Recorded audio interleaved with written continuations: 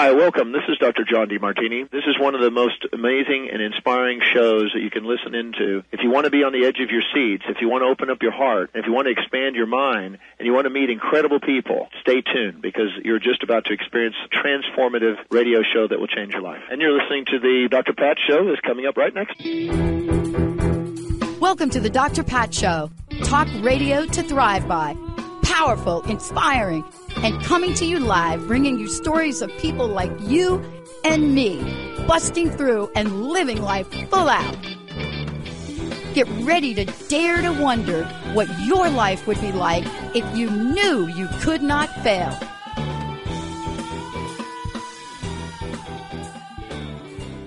Hey everybody, welcome. Welcome to the Dr. Pat Show. This is Talk Radio to Thrive By. We've got another great lineup for you today. But I want to start off because I wanted to make a few announcements, and I've asked Jessica to join me here as well as Benny and Jacob.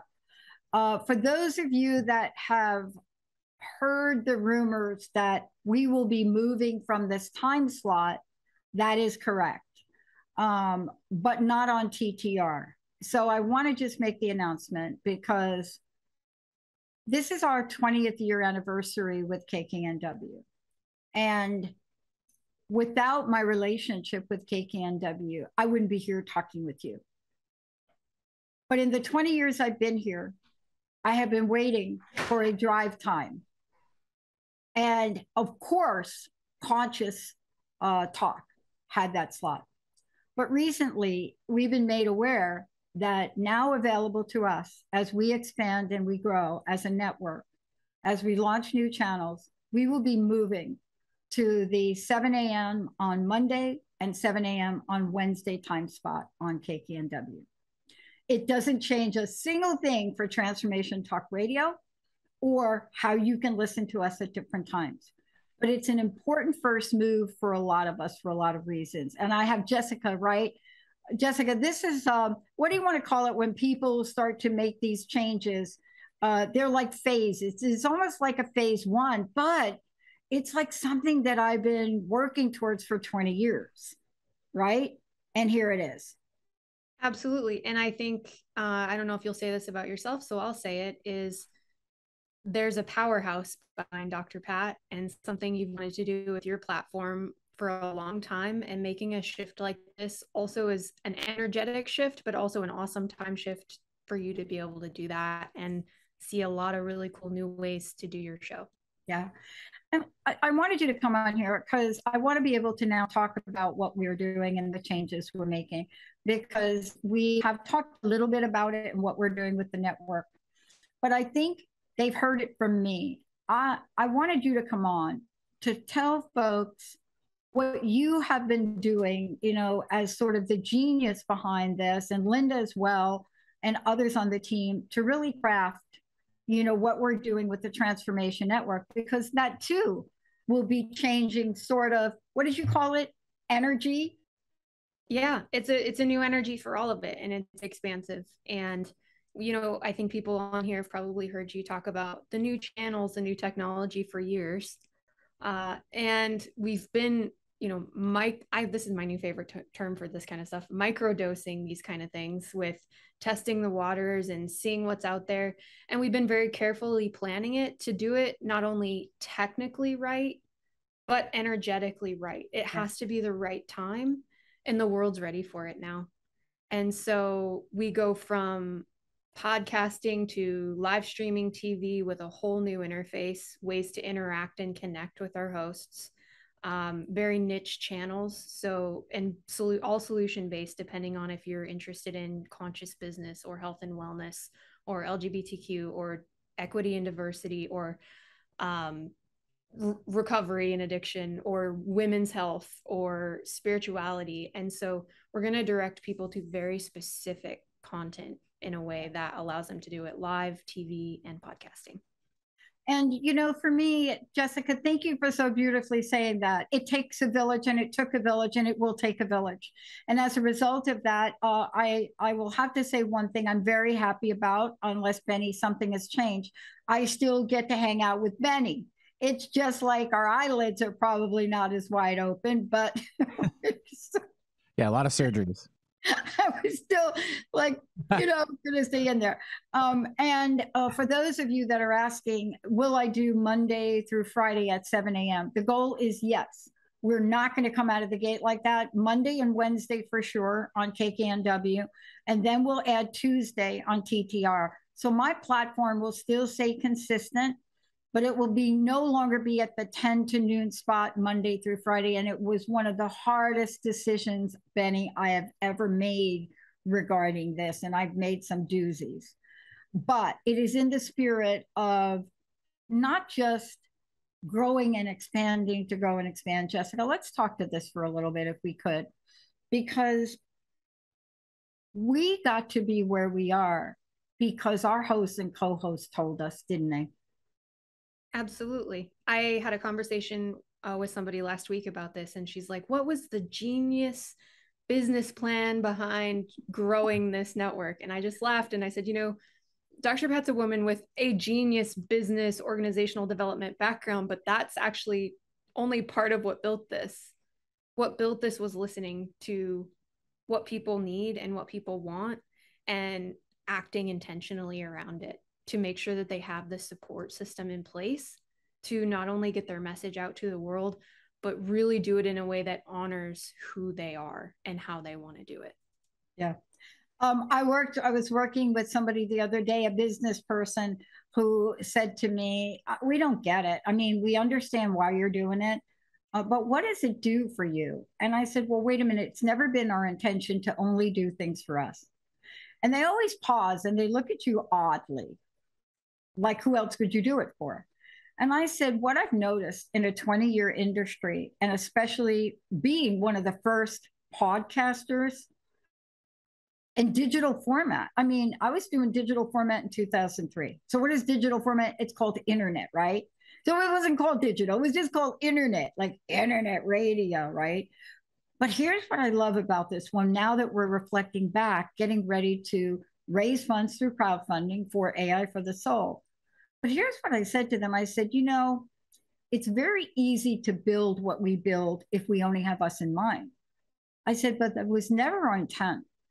We have built technology that we could call up the people that own KKNW and any talk radio network on the planet and say to them, how would you like technology that will cut your effort, increase your distribution, and make it user-friendly for your host? And by the way, if you're all in for that, then what you might be able to do is have it up and running in 48 hours. And when you say that to people, they say, what would be up and running? What would be up and running, Jessica? An entire interface, an entire dashboard, an entire website, back end, front end, all of it. That goes into what you see as a user when you go to any online streaming network. Yeah.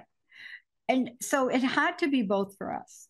It had to be, how do we spread positive talk through individual channels, but how can we help some of the networks?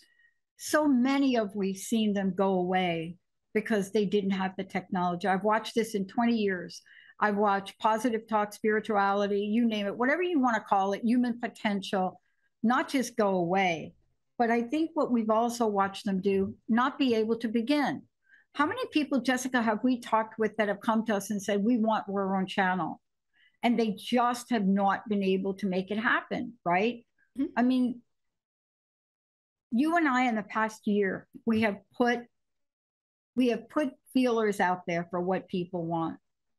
We know the channels people want. We know the other people would want to start their channels. What excites you, Jessica, from where you sit? And by the way, Jessica is one of our senior executive producers.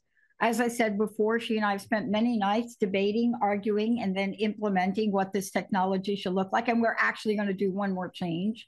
But she's also the head of our sales and marketing organization. And she is the leading expert on our team for how to run things, how to change things. And she will be developing a new staff of people because we are going to be hiring producers. But what excites you most as you sit here today, even after the little call we had this morning? What are you seeing shifting and changing? And what are you most excited about? The ease. I think the ease in which all of this comes together and how easy it will be as a user to get the app, to bookmark something, to follow your host, and how easy it'll make it for our hosts to access and market their own stuff. I think of all the things, as entrepreneurs, everybody's busy and overwhelmed. And even as users, we're flooded with stuff all the time, and it has to be easy. And for me, this feels easy. It does. And I'm already getting text messages. So I will clarify for those of you that are just like already just lighting this thing up here. First of all, I can't thank this audience enough. You have been extremely loyal. You're the best audience on the planet ever. And effective Monday of next week, we will be moving from the 10 to noon spot on KKNW to 7 a.m. on Monday and 7 a.m. on Wednesday. And we will continue to be adding more shows as time comes available in that drive time spot. It is something we're really excited about because this is our flagship. We here grew this out of the Pacific Northwest, and we want to continue to grow it and support all of the cool things here, all of the businesses, all of the people. And that's why we're making the shift. And thank you to Eric Crema, Benny, all of the people at KKNW for working with us to make this happen and to bring it to reality in conjunction with everything we're doing. See, a lot of times, Jessica, you can put something like this together and it never works out where everybody gets the win. This is a big win-win, isn't it? It's an infinite win, as they say. You heard it first right here. Jessica Henderson, senior executive producer, and so much more. When we come back, we have a very special guest that's going to work with us because here's what I want you to know. Our programming has helped millions of people worldwide. I don't even know what our website hit thing is anymore. I just know we have to grow because every time we get a real popular weekend, we go down. That is going to stop in about a month. We're going to come back and ask y'all for help. Eric is going to work with me so we can get that message out. But the thing you all should know is this change doesn't diminish our commitment to providing you with the best positive media that we can. If in fact, if anything, it raises the bar for all of us. Let's take a short break. When we come back, we're going to get down to some things we need to do and learn from the mystical, from the magical, when you enact a vision. Thank you, Seren. We'll be right back.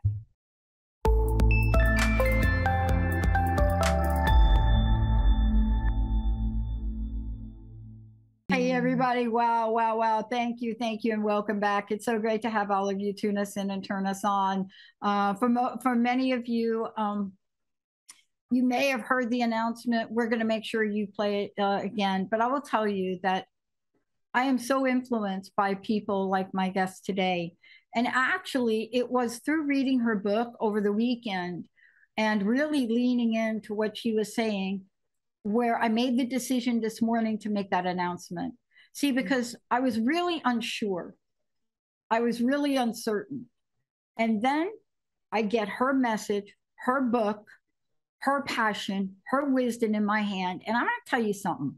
When you get somebody like Seren Bertrand in your space, energetically and otherwise, when you look at feminine myth, magic, and mysteries, and you start to not just read it, but you're on her website and you are looking into those eyes.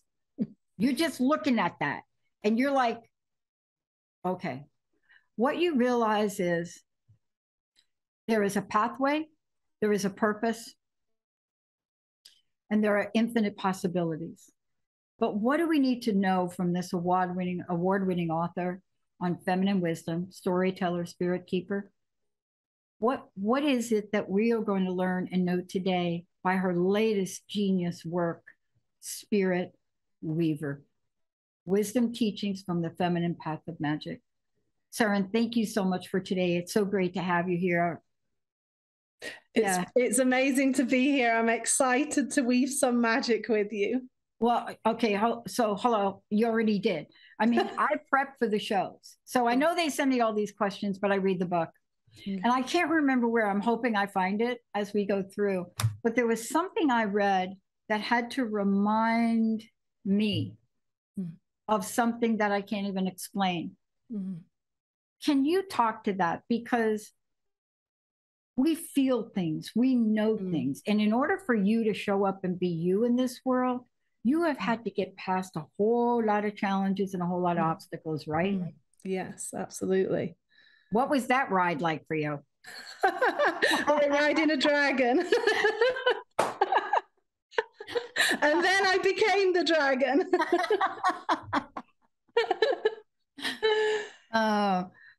But let me ask you this question, and your book really does a beautiful job of explaining this to people. Whether you're reading from the domestic nature of creating your nest, or the one that I think, the chapter that I think I read, and maybe you can talk to it as we go on today, is this idea of rooted power and then endarkenment. I was so in awe by reading this as I hesitated, and I was going to make the announcement. Tell me about what this beautiful pathway and what this idea of spirit weaving does. Because one of my totems is a spider. Okay. And it was given to me when Sidonia Cahill, my mentor, right before she passed away, suddenly, she said, Pat, you will not get this for a while, but you are going to learn that you are the weaver, and the weaver and the web are one. Now, I was still in school, didn't start the network. But this is also what you're saying too, aren't you? Yes, exactly. So the title of the book is Spirit Weaver, and it's about feminine magic. And so what we often find is that, we hear a lot about magic in the world. And even if we're not a believer in magic, we're watching it on our movies and our TV shows. So we are infused by the sense that there is a magic available in the world. But often that magic has a masculine kind of dimension to it. And not that there's anything wrong with that. That's amazing and brilliant too. But what it often misses is the special magic of the feminine, which is deeply connected actually to embodiment and to earth and to the cycles and to this sense of inner knowing. And it's like an instantaneous knowing. And it doesn't always make logical sense. And this is where the weaving web comes in. And I love the parallels between this, gray metaphor, spiritual metaphor, and the internet, the interweb.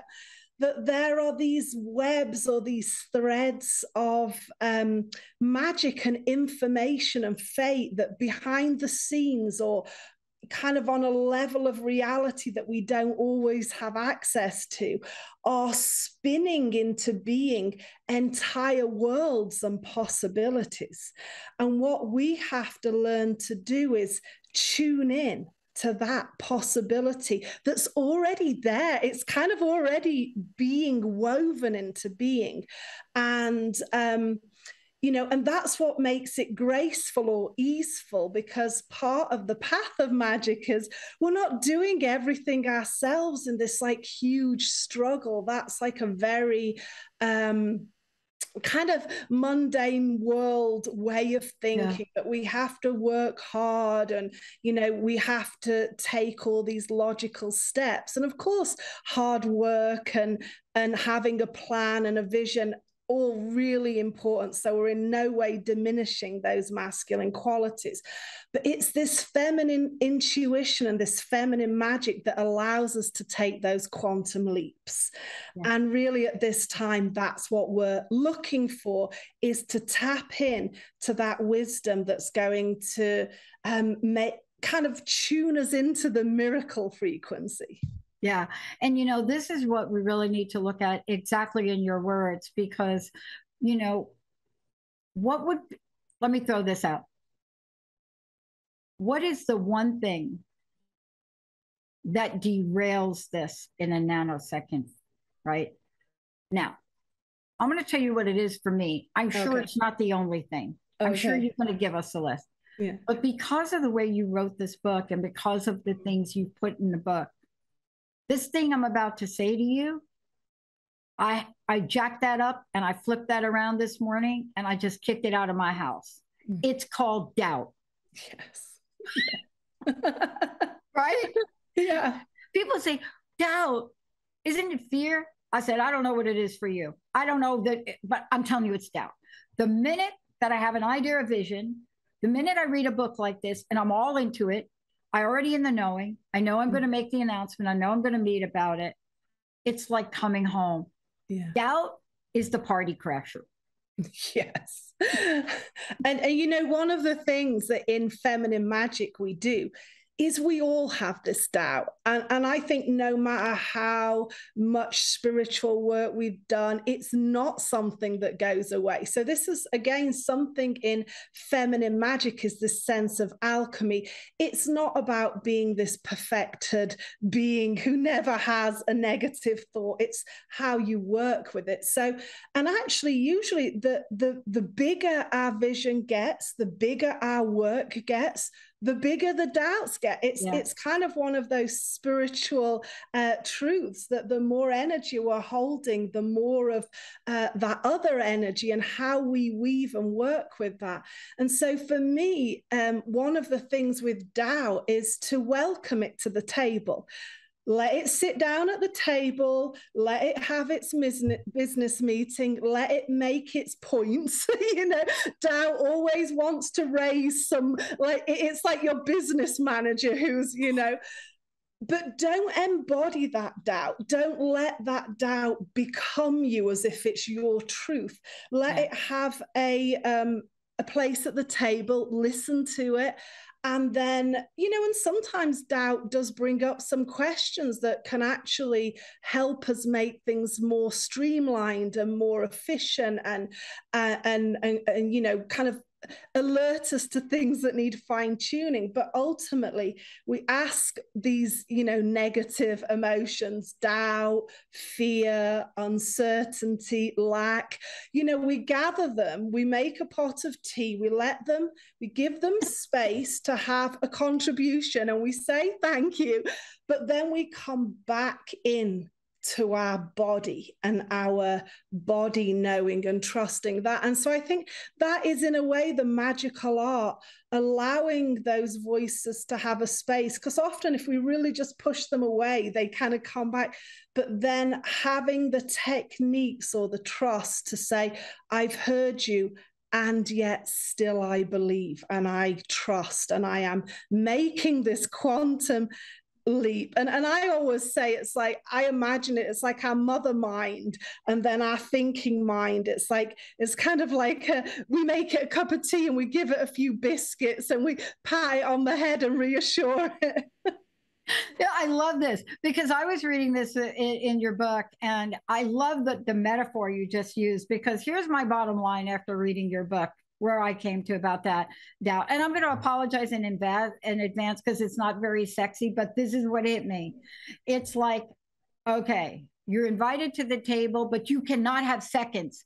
Doubt cannot have seconds. You cannot come back and get yourself another big plate of meat. No. Yeah. No, exactly. And that's it. It's to be very, it's kind of to have boundaries with these voices. And, you know, and sometimes they're in our head and sometimes they're in our family systems or cultural systems.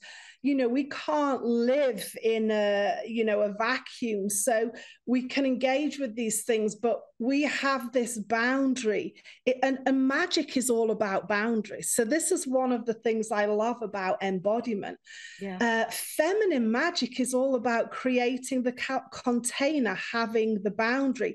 So, you know, for people who know basic magic, drawing a circle, the magic circle is the first act of magic. You're creating a container and a boundary, and then all the magic happens in there. And even though the voices might be tapping on the window outside saying, this will never work, you know, it's like you've created your magical container. And that is, it's like an energetic womb space that's going to grow something incredible in your life. I love it. And I love the way you've gone through this. First of all, for those of you just tuning in, you know, I want you to, first of all, I want you to meet Seren Bertrand. And you can go to the website, and it's SerenBertrand.com. When you go there, look, you're going to find the books, you're going to find the essays, but you're going to find much more. This is what I love. If you go to the website, click on the Feminine Magic button. There's a button right on our homepage. And what you're going to find, and I dare you not to be able to look into her eyes for anything less than like 10 seconds, but click on the button. What you're going to find is what we're talking about. And there's so much more. And I got to congratulate you for the awards you're winning, but I'm not surprised. I wish I could say we were surprised. So here's the next thing I want to chat with you about. Why am I not surprised? So Benny has heard me mention this a million times. The precursor to the conversations and the writing of the book started about 2 decades ago when our pop culture started to change. How did it change? Game of Thrones would not be the hit it was if it came out today. Game of Thrones and anything related to this in the pop culture, and I use pop culture, but it's, let's say, mainstream. There were just some changes that happened that the divine feminine had a chance to really wake up and ignite. Now, why do I use that as a reference? Because it says that your book, your message, isn't for a small group of people like it was 20 years ago or even 30 years ago. It is for the message that people can't wait to get their hands on. What do you think has changed? What do you think Spirit Weaver would love to tell us? Well, what I think from a metaphysical perspective is that in 2012, we actually moved into a feminine energy dimension, the whole world, and we're just catching up now. And so a lot of these kind of crazy shifts that we're seeing in the world and the chaos. And of course, we know that one of the ways that the feminine spins and weaves her magic is through chaos. Chaos creates possibility. And the linear mind loves certainty. But if you're on a timeline and that it's certain and progressing, but you want change, you have to enter a time of chaos for a new possibility to emerge. So from my perspective, as you know, many spiritual traditions have foretold, 2012, there was a huge energy shift. But for me, that energy shift was a feminine energetic, and it's taken over the world, and anything that can't really flow with that is kind of moving into more chaos in order to find a deeper possibility. So I think that there's a purpose in the chaos, and then this kind of feminine magic, this feminine energy is rising, and it's finding its place and finding its balance. You call it, okay, paraphrase, I'll try to find it, but I don't think I'll find it. But when you come in, you open the book, first chapter, maybe introduction, you say, welcome inside the great weave. Yes. Okay, we have to talk about that, because I want to talk to you about it, because the great weave and spirit keeper, right? When you look at them like this, they're like this. But when you look at them like this, they're like this, right? Yeah. People can't see me. Okay, so I see you on video, so they don't know what I'm talking about. Okay. What I'm saying is, I want people to know the depth and the breadth of the energy of looking at the weaver, and looking at the spiritual path, and really looking at this idea of spirit keeper, because it's almost like this beautiful, perfect storm of consciousness and abundance. Yes, yes. Yes. And, you know, one of the things that I feel is like the beauty of the weaving, let's say, is we're not actually in control of it or directing it. And, you know, as humans, we're never very comfortable when we can't control and direct things. But the weaving is this great magical dimension that we live in and is creating magical possibility for us.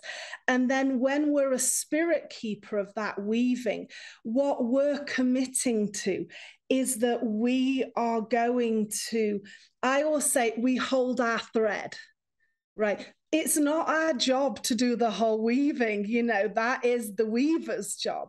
But our job is to know what our thread, our pieces in the weaving, and to hold and keep that. And for me, that's really important because we live in a world now of overwhelm, you know, and everyone's like in other people's threads in essence. And I think, again, that's a really important thing of discernment. And, you know, and so for everyone listening right now, it's just to think, and, you know, it'll come in a click. What's your thread in this weave?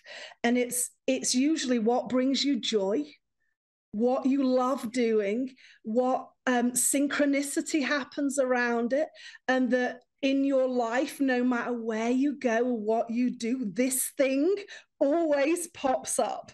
It's like I always say, it's calling to you.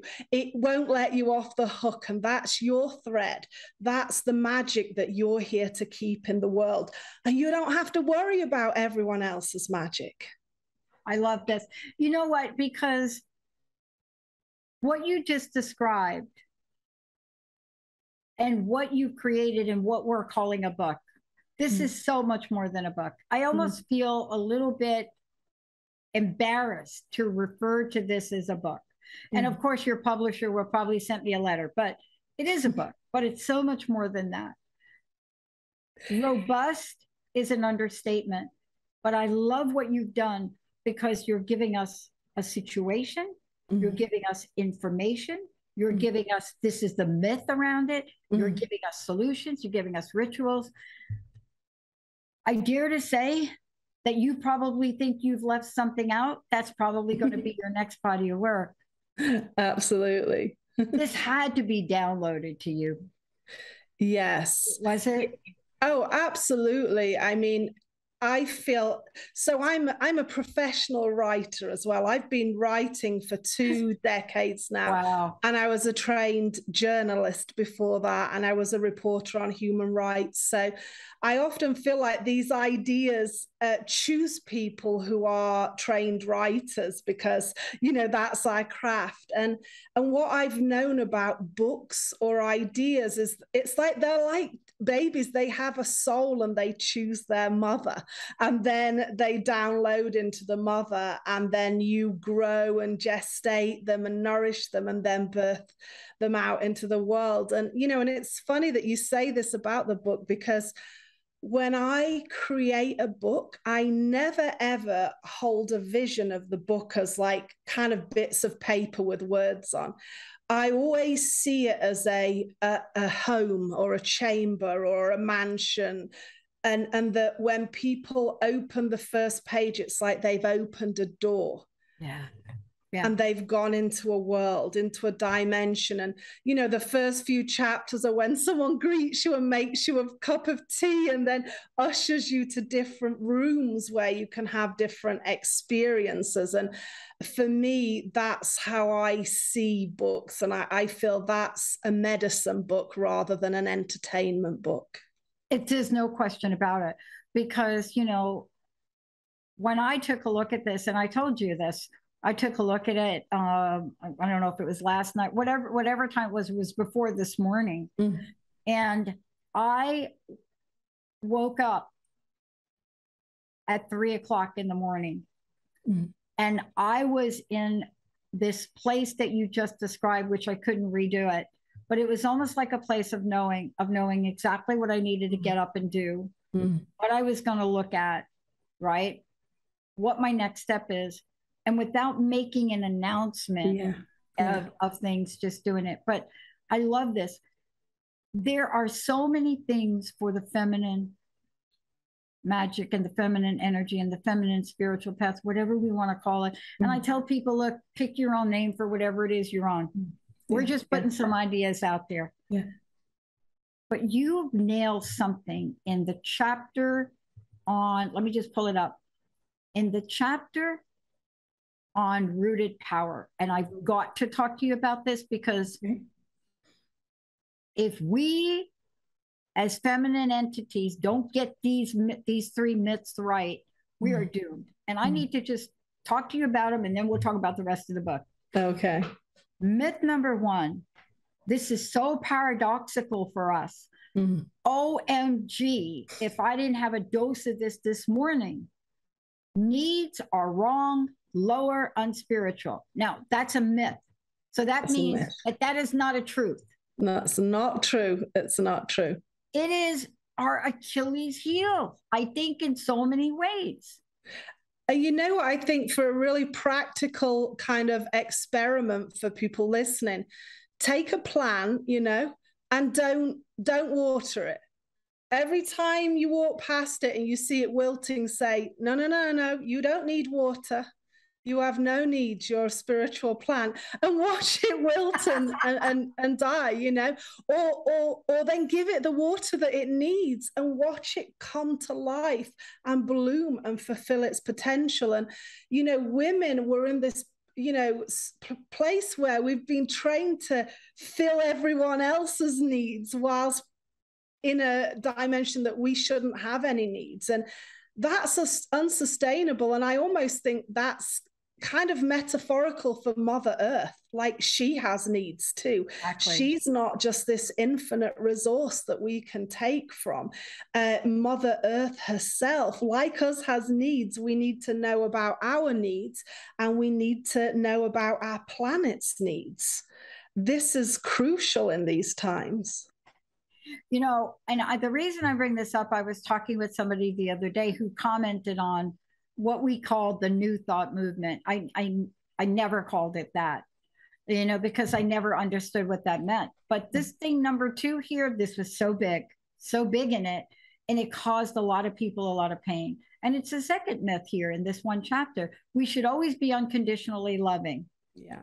That right there has caused more women to put themselves in physical harm, mental harm, spiritual harm. You get what I'm saying right here with this one? Absolutely. And again, we just look to nature. So a big part of feminine magic is we have a great teacher, right? You know, here, nature. So if you think that, you know, there's, you know, this unconditional love, try and take a bear cub from its mama bear in the wild, and you'll soon see how unconditionally loving that mother is to you. You know, that bear mama will go hard to put a limit and a condition that you do not go near her bear cub, you know. So again, a really big part of feminine magic. And again, this is where we've been missing this balance. It's not to say there is not a place for the idea of a really beautiful infinite love and a God or a source that's full of unconditional love. The issue comes when there's not this balance of feminine wisdom that says, but you in this finite human body, right? You have to have conditions and boundaries. You can't be just this unconditional font of acceptance for every kind of behavior. This is not the way of wisdom or magic. I'm going to read this for everybody that's scratching their heads right now, because this one sentence right here in this part of the book, I don't think I've ever heard anybody say this. I'm going to say it, and it's under the common sense part. Okay. It says, it is true that there is a universal love that permeates all of creation. Yet in the embodied manifestation of life on earth, conditions are actually included within its love. Yeah.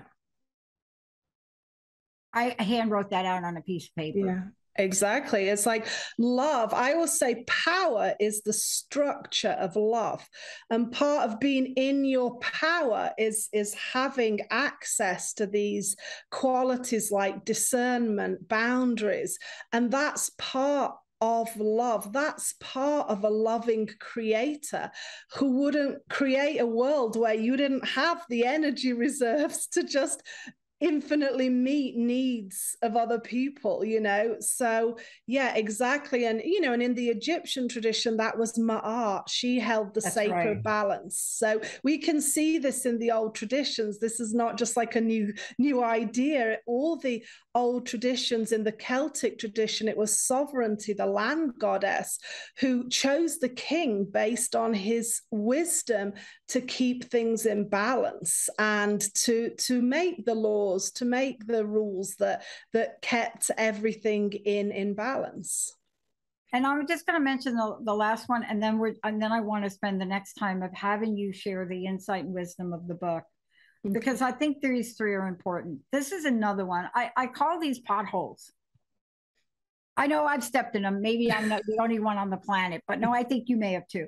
And it's this other one that we went through that really, I think this is the one that if we were to follow this myth, we would learn nothing from our failures or mistakes, whatever you all want to call it. There is nothing broken. Everything is perfect. I tried that. Yeah. And then I got a disease in 2004 overnight. And I tried this is all good. Now, what I've learned from it, though, is how to take what was going on and look at my vibrational energy and use discernment. But this thing, everything is perfect. Man, try to say that to a woman's been raped. Yeah, exactly. And again, it's this paradox. There's this real paradoxical energy in the feminine mysteries. On a really vast cosmic scale, there is a sense of that there is a greater energy holding even our deepest struggles and wounds.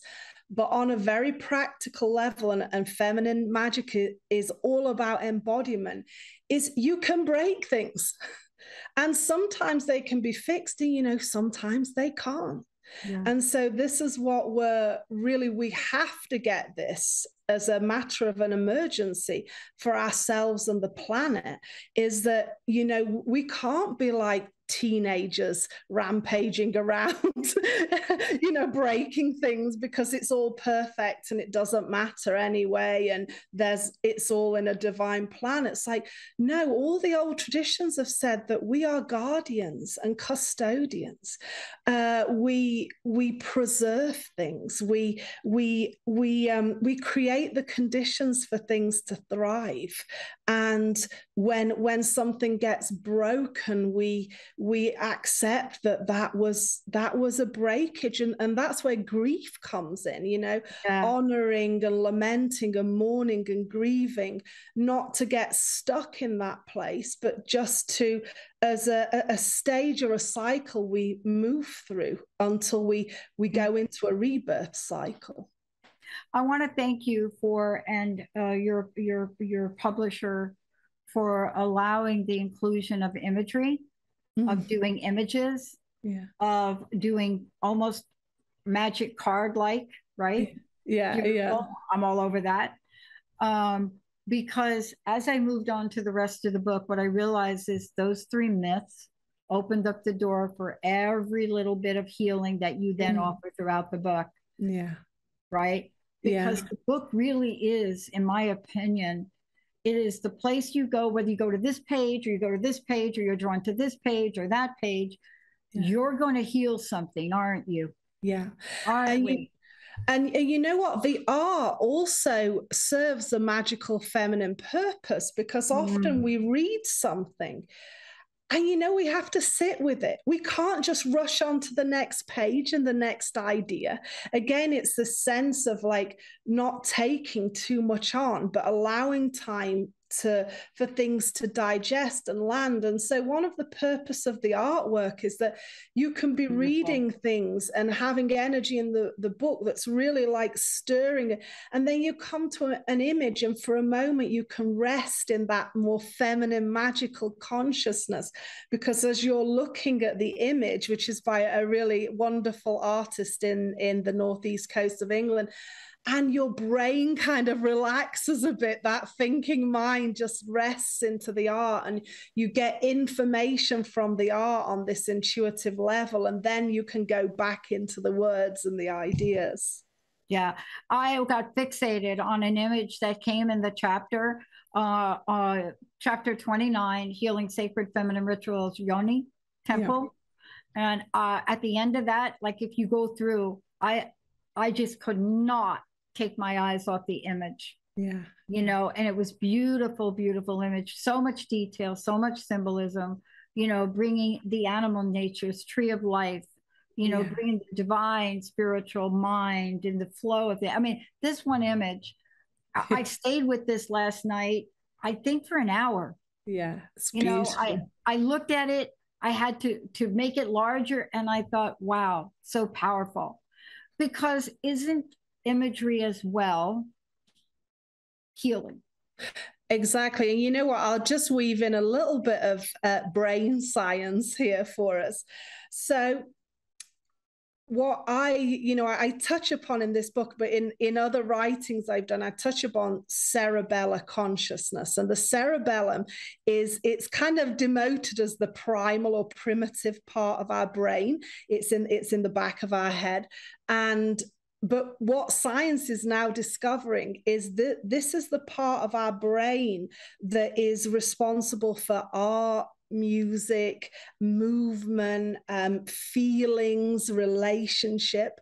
And a way to think about the cerebellum is that if you've ever driven across town and you get somewhere and you can't remember driving, right? So who was driving? Who was driving you when you were like in your imagination, daydreaming, thinking about something? Your actual cerebellum is your mother mind. This mother mind processes like millions more information in every second than the thinking mind. It's like the mother of us, in the same way that if you were to have a crisis that your life was under threat, what happens is that mother mind, that cerebellum, shuts down your thinking mind to take over, to save you. And that is also where we can access magical powers. So so looking at art, listening to music, meditating, all these modalities or magical things where, it's almost like our brain softens and relaxes, and we shift from this very focused way of being into this back brain magical. This is when we can really absorb a lot of information and insight. And even if we were not aware of it in the moment, it's kind of downloaded in us, and it's become a spiritual guide to us. And it's like evolving us, and it will kind of come into our life and let us know the direction to take. I love that. I mean, for those of you all that are just tuning in, I just want to make sure you all know, because we've just been having a great conversation with Seren here. Seren, I want to make sure people know how to get a copy of the book. Can you tell folks the best way to do that? So you can get the book at innertraditions.com, and they actually mail all across the world. So that's probably the best option. Of course, it's on all the Amazons as well. And it's also at Barnes & Noble on their website as well. So there's plenty of ways to get hold of it. I want to invite you back. And Linda will make sure that happens. Okay. Because this is part one. It is not possible. I mean, people can go to your podcast. They can hear more about this. But there's so much in here. Everything from the fact that you really explained 2020 to me when you got to the part about Lady Saturn. Because I have my son and 3 planets in Sagittarius, and I have my moon and 3 planets in Capricorn. Okay. And so I didn't put this together, this Jupiter-Saturn thing. But the way you put it together went beyond the astrological version of it. I know we've got 2 minutes left. Okay. I can't thank you enough for joining me here today. I made my promise, and we did not take breaks, everybody. What would you love to say to us? And please, I hope you'll come back. Thank you so much for this beautiful weaving that we're calling a book. Well, thank you. It's been my pleasure to be here and chatting with you, and and to feel, you know, how you've interpreted the magic in the book and that's part of it. You've kind of put your own threads in it and created, you know, your own magic with it, and so it's. I always think they're like books are like collaborations. They are, and what I come away with this is. This is, for me, a web that includes the invisibility of consciousness, the invisibility of what you can and cannot see in magic. It combines it with our capacity, which is infinite, to do anything we can consciously come to. And then the third thing is how it moves you into action without you even knowing. But isn't that magic? Of course. And you know, the magic of the weave is that even us being here today and everyone listening, that's part of the weave. That's no coincidence. Yeah. We will have you back, because I do want to get to a part 2. And the part 2 that I would like to invite you back is to talk about, when we look at all this together and we look at where we are in the world today, how it provides this beautiful collage for people to be able to shift, change, rise above, move ahead, and don't give up on your dreams. Yeah, absolutely. Thank you for that reminder. Thank you. What a very special body of work. It is a book. Please, you can get it on Amazon. You could get the Kindle version. I think there's actually an audio version. So everything is here. But most importantly, when you get your hands on it, everybody, you can open it up. You'll see a page. You'll see a poem. You'll see a quote. You'll see a message. Don't be afraid to take it in, because the weaver and the web are one, aren't they? Absolutely. All right, everybody, we're going to take a short break. I want to thank all of our friends at Inner Traditions. I want to thank Seren for coming on today. I want to thank her for not being afraid to take a very powerful message that we need in the world today. And I want to thank all of you for being the best audience on the planet. We're going to take a really short break. We'll be right back.